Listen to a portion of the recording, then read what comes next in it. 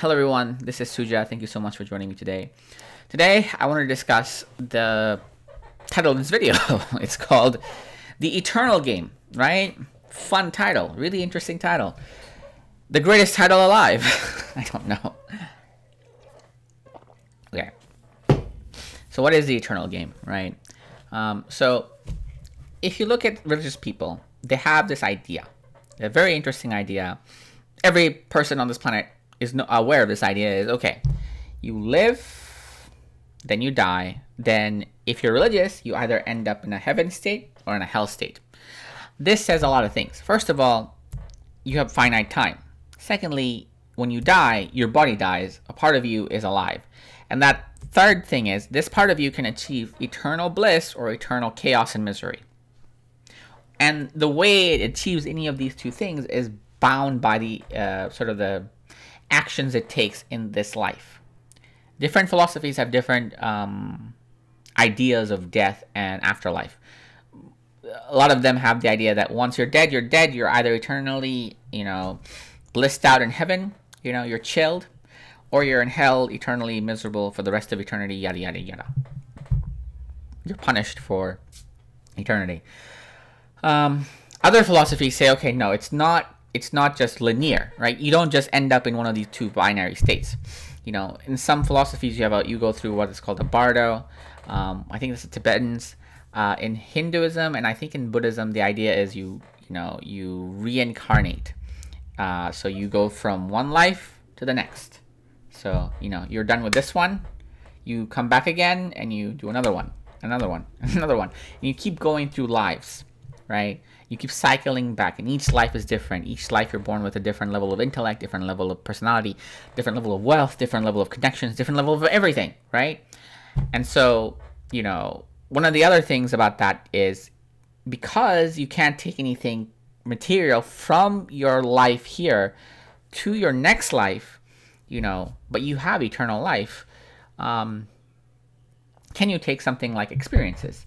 And apparently that's not the case. And for the majority, right? But people who apparently have past lives probably do speak to the point that maybe, yes, certain memories of your prior existence can leak into your current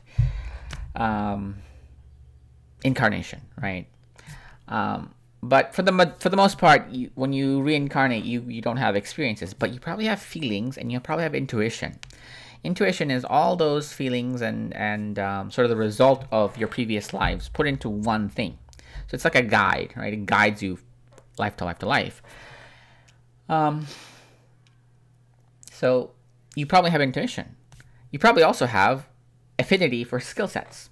Maybe you're good at math. Maybe you're good at science. Maybe you're good at meditation. Maybe you're good at history. Maybe you're good at whatever. Because in this view of reincarnation, each life, you can develop a certain skill set, right? And a skill tree, if you think of it like a game, as I've said before.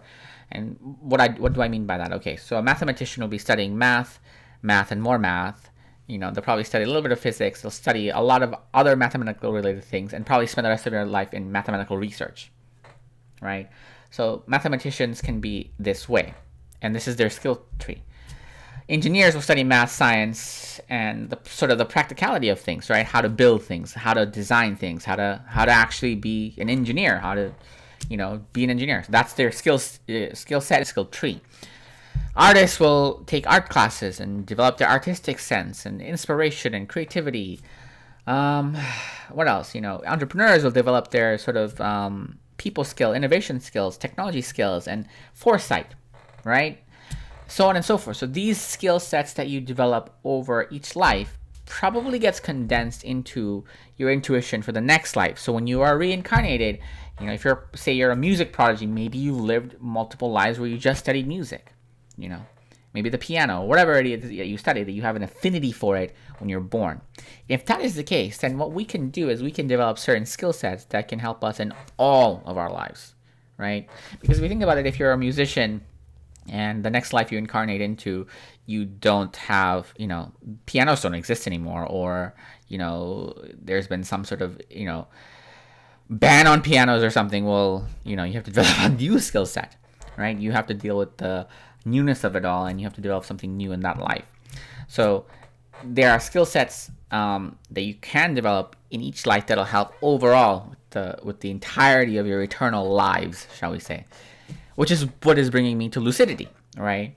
So if you haven't heard about lucid dreaming or meditations, welcome to the team. Lucid dreaming is the ability to be aware in your dream as you're dreaming, real time. And then because you're aware, you can steer yourself. You can make decisions. You can, think of the dream world as like an ocean and you're sailing on it, right? And most people are very like passive and they're just going where the current takes them. The current of the dream takes them. Lucid people are like, oh wait, I can sail. I can actually change directions. That's what lucidity is. It doesn't necessarily mean you control the dream. It means you're aware of the dream as you're dreaming. And so this is something to cultivate, because if you're more lucidly aware of things, then whatever else skill sets you're developing can come easier because you have more metacognitive ability, right? It's the same for enlightenment. So if you develop enlightenment now in this life, or even in partly this life, you can then again in the next life probably cultivate it more and refine it and refine it and refine it. So in eternity, what you're doing is you're refining these skill sets that are going to help you in all of your lives and all of your adventures and all the things to come, good, bad, worse, whatever it is. Which is probably why you should also meditate, because if you develop a sort of a calm, zen mind in this life, maybe in the next one you can carry that through.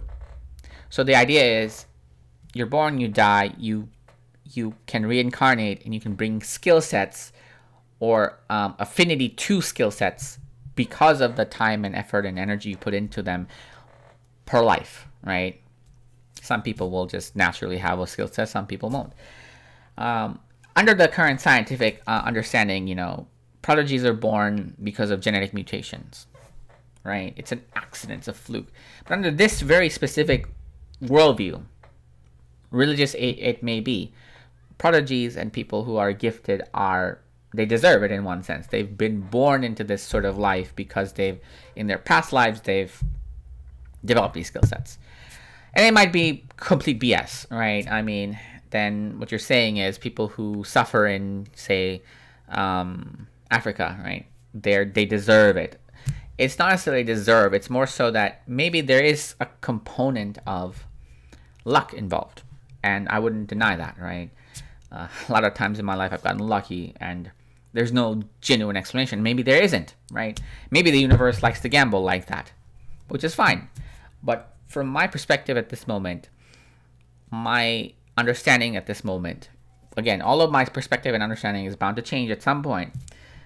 It makes sense to study these things and take them seriously and to put energy and effort into them so I can become better at all these mini games and all the big eternal game, right?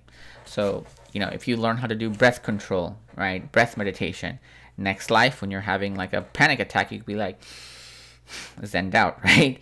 You can learn all these other sort of fantastic skill sets, like just marvelous skill sets where you can calm your mind, where you can, if you look at the Tibetan videos on YouTube where the monks heat the towels with their naked bodies, like, well, not that they're not naked, but with their bodies, like, it's insane. It's insane the things you can develop. So it makes sense to develop these skill sets in these ways to have these specific advantages in playing the eternal game.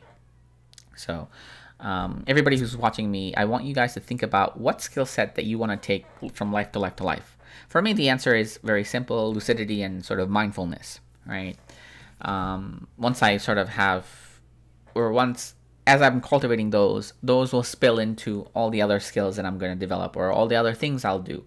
And that'll be great, Maybe I'll become a more calmer, nicer, gentler person, but still capable of defending myself, my ideas, the person that I am, and so on and so forth, and my family and all that. So again, think this through. What skill set do you want to develop? For me, lucidity, again, enlightenment, mindfulness, all of these things. And it sounds fun, because it is fun, right? Because at one point, I'm going to end up dead, right? I'm a croak. I haven't figured out a way to avoid that yet. Eventually, I probably will. But for the time being, these skill sets should be developed, and people who are out there in the universe who are thinking in this sort of line, in this way, understand that maybe there is a possibility, there's a chance that this is a good way of dealing with the game itself. All right, well, enjoy the Eternal game. I'll see you guys in the next one. Bye.